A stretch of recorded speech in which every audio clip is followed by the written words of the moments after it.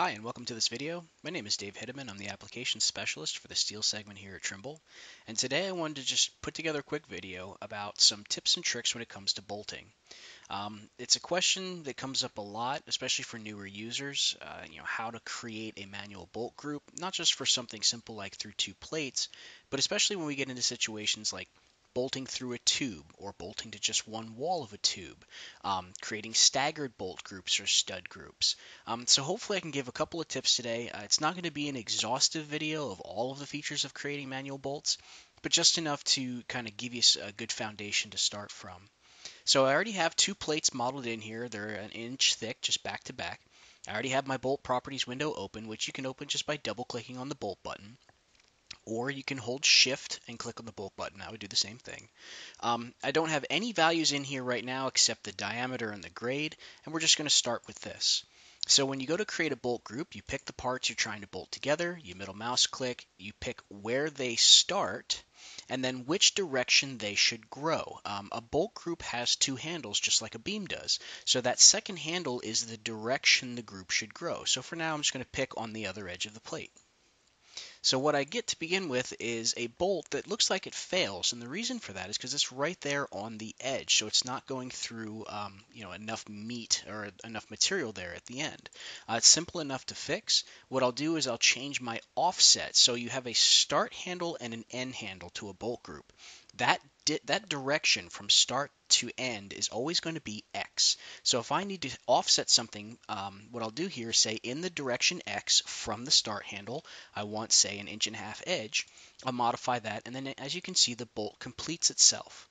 Now, if I'm trying to grow this bolt group, what I want to do is add spacing in the X direction. So I'll go to my bolt distance X field, and what this calls for is the number of spaces and then the distance of that space. So you can say something like 7 spaces at 3 inches or 7 asterisk 3.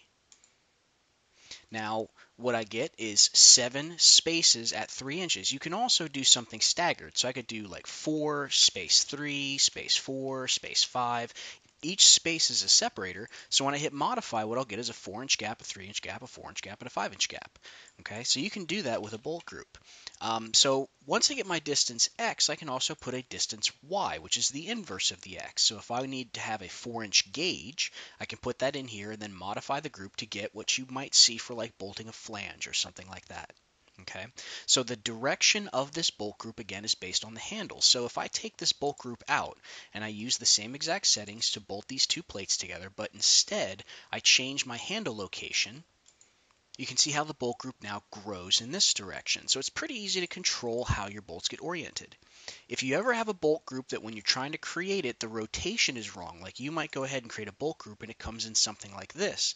You haven't necessarily done anything wrong, it's just that the rotation is off. So all you need to do is change your rotation from front to top or top to below or something like that, and what you'll get is a bolt group that flips and rotates into the proper position. Now there are times where you have to create something like a staggered bolt group. Now there are ways you can come in here and change your bolt group shape from an array to an XY list. However, I find it much easier to simply create an array like this, then switch to my single bolt selection icon, and then go through and delete the bolts that I don't need, because now I can select them individually. And now I've created a staggered bolt group. If I switch back to the regular bolt selection, this does highlight as a group, and if I double click or use the get button, we can see that Tekla converts this into an XY list. So I don't need to know the format. I can simply delete the bolts I don't want. Tekla converts and creates the format for me. Now for bolting through something like a tube, let me go ahead and reset that. When I go to bolt something like a plate to a tube, a lot of the same rules apply. So I'll go in here and I'll set my edge distance right away. I'll activate the bolt tool, pick the two parts I'm trying to bolt together, and then pick 2 points for my start handle and my direction, and I'll get a bolt. Now this bolt is currently going through one side of the tube. Now there might be a situation where I need to bolt through the whole tube. If that's the case, the best thing you can do, your best results you'll have, is if you put those handles in the center of the thing you're trying to bolt through. So rather than keeping them out here on the face, recreate that bolt or move those handles down to the center of the tube. Now, The bolt has started to fail, but there's a reason for that. When you create a bolt group, Tekla tries to find the outside faces. It tries to find the grip of the thing you're bolting to.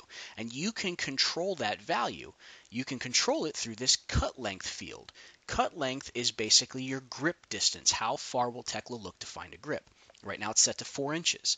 That distance is centered on the handle. So what that's doing is looking 2 inches up and 2 inches down. Now with a tube, this tube is an 8-inch square HSS, so I need at least 4 inches in each direction for a total of 8. Plus the plate, I'm going to need like 8.5, maybe 9. So let me change that. I'll change that cut length to 9 inches and modify the bolt. And you can see how now it bolts through the tube and the plate. Now if I take those handles and I move them back to where they were, what'll happen is the bolt now only goes through the one wall. And that's because even though my cut length is 9 inches still, it's only looking 4.5 inches in each direction. That 9 inches is centered on the handles. With an 8-inch tube, having the bolt handles out on the face, that's not going to work. So I would need at least 16, 17 inches to go 8 inches down to cover the whole tube, plus then the 8 inches in the other direction, which I don't even need. So cut length and the handle location go hand in hand for trying to bolt through parts. Very important to remember. Now, one last thing I want to talk about is splitting bolt groups. So there are situations where you have something like this, where you have a plate crossing over some beam flanges or something like that to create a splice, and you need to have technically 2 separate bolt groups, one for bolting through this side and one for bolting through this side. You can use the bolt tool to do that all at once. So if I go ahead and set this back up again to do equally spaced bolts, 4-inch center to center, what I do is pick the main part first, like the continuous plate first. So that's like the primary thing I'm bolting to.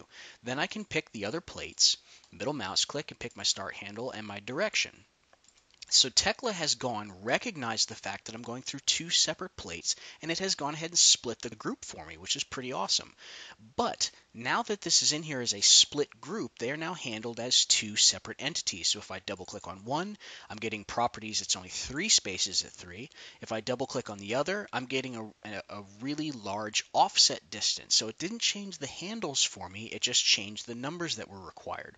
So if something happens where I need to change like the center to center distance from 4 inches to 5.5, I can't just do that with one group. Now I have to do this individually. So another tool that a lot of people don't know about is this tool called Auto Bolt. It's in the Applications and Components catalog. Auto Bolt is set up a lot like a regular bolt tool, but it's smarter. It will automatically find the right plane, so you don't have to worry about rotation. And then when I go ahead and apply it to multiple parts like this, it's also smart enough to split the bolt groups. So let me change my selection here. You can see how it's 2 separate bolt groups, but it remains a component, which means I can highlight the overall group and I can interact with that group as one entity, and it's still smart enough to keep them as 2 separate bolt groups. So this is definitely a better tool for handling more complicated groups. The regular bolt tool works great, but this one is a little bit more robust. So hopefully, if you had some questions or issues with putting in bolts, this makes things a little bit clearer for you. As always, if you have more questions, feel free to reach out to your local help desk. And again, thanks for watching.